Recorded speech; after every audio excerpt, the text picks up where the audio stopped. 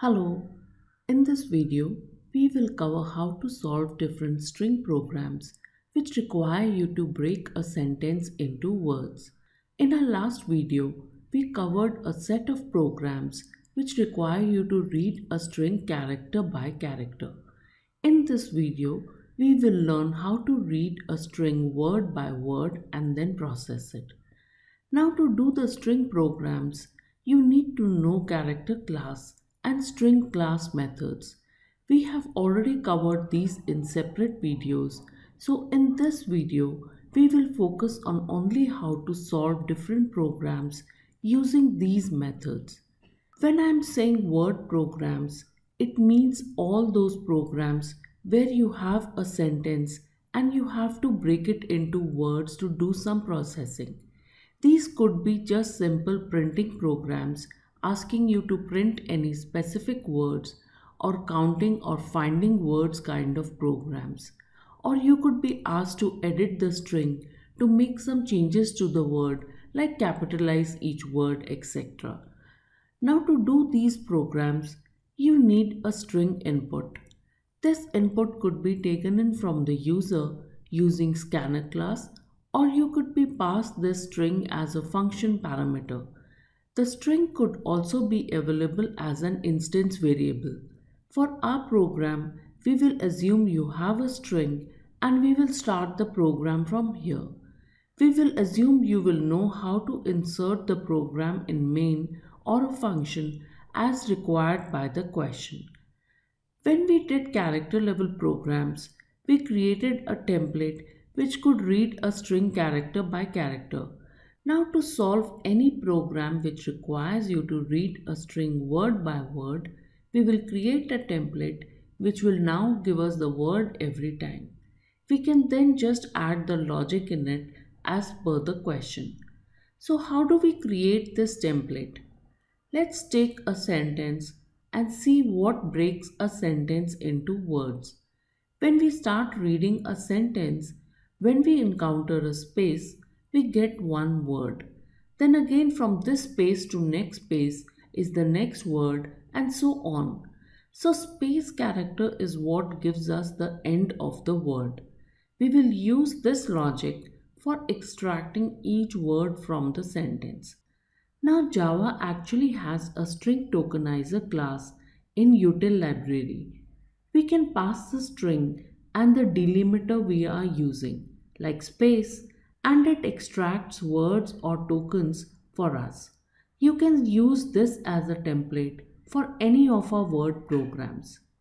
If you are not using string tokenizer, I will now explain how you can read a string character by character and form a word. So we start with our character template, which takes a string and gives us character by character. In the same template, we will first define a string variable w outside the loop which will hold our word every time. So when we start traversing the string using this template, we will read character by character. We will check if the character is not a space. If it is not a space, we will just add the character to the variable w. We will continue traversal till we get a space. Space means we have a complete word and now we can do word processing as required in our program. An important thing we need to do after we have done our processing is that we will set our variable w to blank so that we can fill it up with the next word. This is important, otherwise the next word will just get concatenated to the previous word, which will be wrong. This process will continue for all words in a sentence. Now we have a little problem when we reach the last word. For each word we have been using space to tell us that we have one word ready. But the last word does not have a space in the end. So the loop will end without giving us the last word. How do we fix it? What we will do is add a space to the end of our string before the loop so that we can get the last word and then the loop can end. So we will use this template to solve all our word problems. So our first program is to print each word in a separate line. We already have a template ready. In the program, we are just asked to print each word. So in the else block, we will just add a line to print the variable w which stores our word every time. This will print each word and give us the program using this template. Now what if the program is to print only the first character of each word? In that case, in the same template we will extract the first character of the word by using @0 and then we will print it. This will give you the first character of each word. Similarly, if the program is to print the first two characters of each word, in the print statement we can use the substring function to extract more characters. This program will extract the first two characters of each word and print it. Now what if the program was to print only the words starting with R? In that case, we will again take our template. Now every time we get a word, we put a if condition where we will use the starts with function to check if the word starts with R. If yes, then we will print it. This will give the output and the desired program.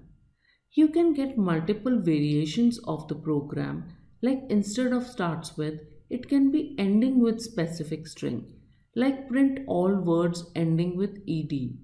So you just need to change the function over here. Or it could be print string which contains a given character sequence. Let's say print all words which contains letter E. So we can just use the contains function in it. If it is true, it will print the word. Otherwise, it will not print. The program could also be to print only words which have three characters. We will just change our if condition to check which all words have length 3. If yes, we will print it. This will give us the desired output and the program. The next program we will see is to print all special words in a sentence. A special word is a word which starts and ends with the same character, like Anna, Bob, etc. Here too we will take our template. In word processing, we will extract the first character of the word by using w.char@0 and the last character of the word by using w.char@w.length -1. We will then compare if both are the same. Since there could be differences in case, you can convert the string itself or the characters here to uppercase. If they match, we print the word. This is the program for printing special words. Or the program could be to find the longest word. We again take our template. Here we declare a variable to store the longest word before the loop. When we get a word, we just compare if the length of it is greater than the longest word we have stored outside. If yes, then the new word becomes the longest word. Once we have finished comparing with all words or we have reached the end of the sentence, we print the longest word outside the loop. This gives us the required program. Now the program could be to find if a matching word exists. Let's say we find the word or you could be asked to take the search word from the user as well. We will again take our template. We will first initialize a count variable to 0 outside the loop. We will write an if condition with equals or equals ignore case to check if the word matches. If yes, we will just increment the count. Once outside the loop, we will check if count is 0. This means that the word is not found, else the word is found. You can also print count to tell the frequency of the word in the sentence. Now instead of printing, you could get count programs like the program to give number of words in a sentence. Here again we will take a template. we will initialize a count variable outside the loop. We will increment it every time we get a word, and we will print it once we have traversed the entire string. This program will give us number of words in a string. The program could also be to count all words ending with D. So we will just add a if condition and use ends with function to check for words ending with D. This will give us the program to count the words ending with D. So actually we can convert any of the programs we did earlier for printing, like print words starting with T or words with specific length, by just adding a count variable before the loop, change the if condition as required in the question, and instead of print, write count plus plus and print this count once we are outside the loop. This will give you the count of words instead of printing them. Now let's do the third category of programs where you have to create a new string by making some changes to the word. Let's start with the program which is to change the word red to blue and create a new sentence. Here again we will take a template. This time, since we have to create a new string, so we will declare a string variable before the loop.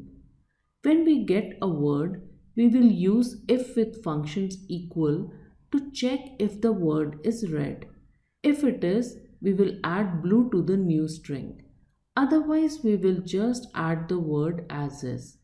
There is one important thing to remember here. When we are forming a sentence, we have to remember to put space in between the words. So we will always add a space in the end. Once we are out of the loop, we will print this new sentence. This gives us the program to change a word. The program could also be to delete a word. Let's say delete red from the sentence. The word to be deleted can be taken in from the user as well. Here again we will take our template. We will declare a string variable before the loop. This time we will use not in front of equals to check if the word is not equal to red. Only then we will add it to the new sentence.